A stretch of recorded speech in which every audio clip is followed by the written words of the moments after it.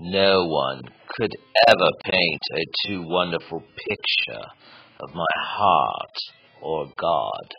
I've made the journey into nothing.